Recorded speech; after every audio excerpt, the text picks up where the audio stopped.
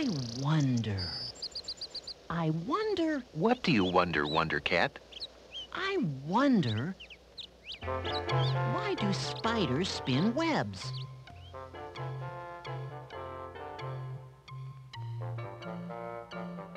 Why do spiders spin webs?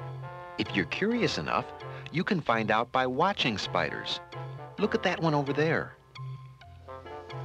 Wow, that spider is sure busy, isn't it? Yes, it is.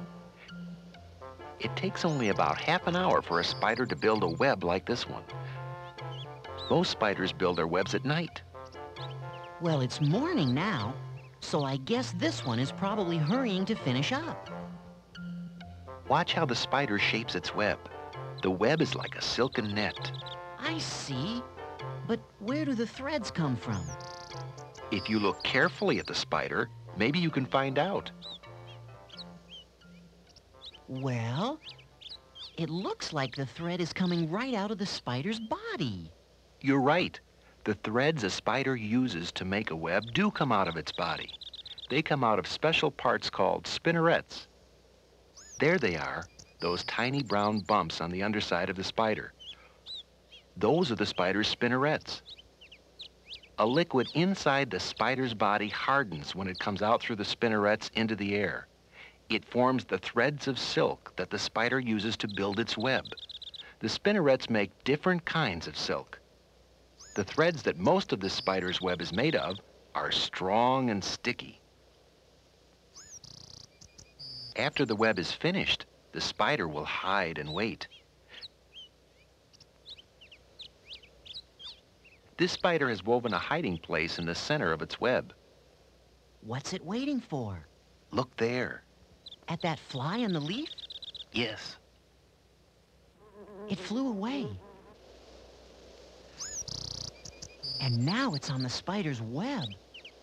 It's trying to fly away, but it can't. It looks like it's stuck to the web. The spider feels the web move and knows an insect has landed on it. The spider's crawling over to the fly.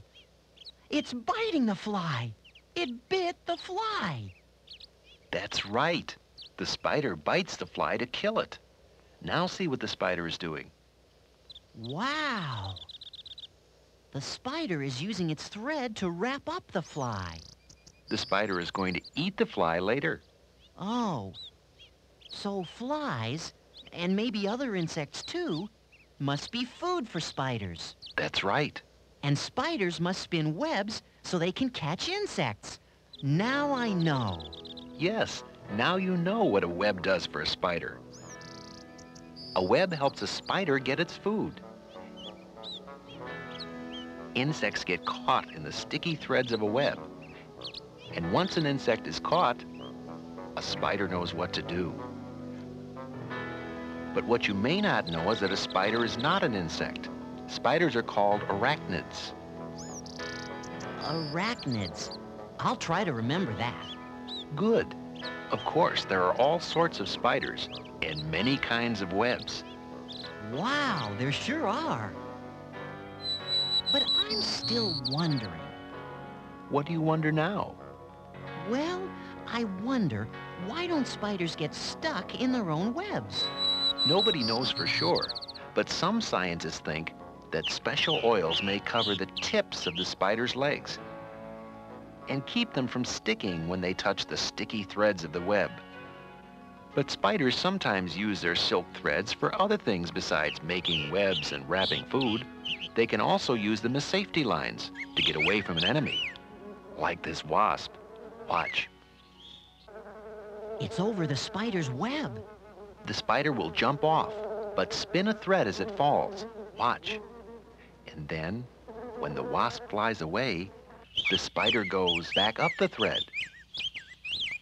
The spider will wait now for another small insect to be caught in its sticky web.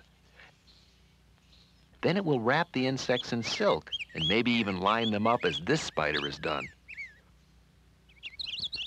While all spiders make threads of silk, not all spiders make webs. I guess this big one goes looking for food on the ground. Yes, it does.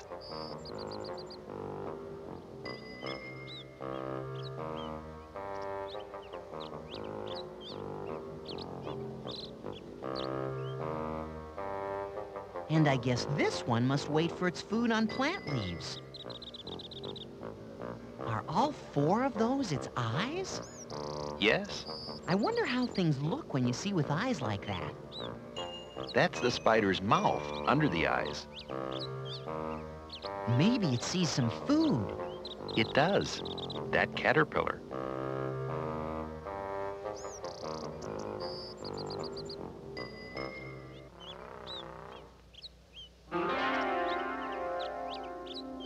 Wow! That spider didn't need sticky threads to catch its food. Some spiders use their threads to make egg cases, like the one this spider mother is carrying.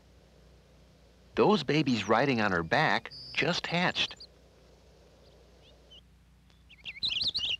Here are many more baby spiders. They're called spiderlings. They hatched out of their tiny eggs just a short time ago. Even newborn spiders make silken threads. They leave a trail of them wherever they go. Sometimes all the baby spiders stay together after hatching and build a web that they all live on.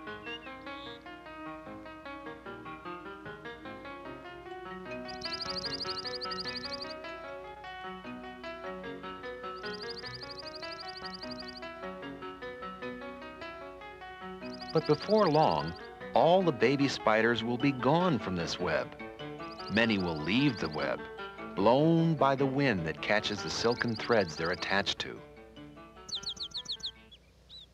Each baby will find a new place to live and spin webs of its own.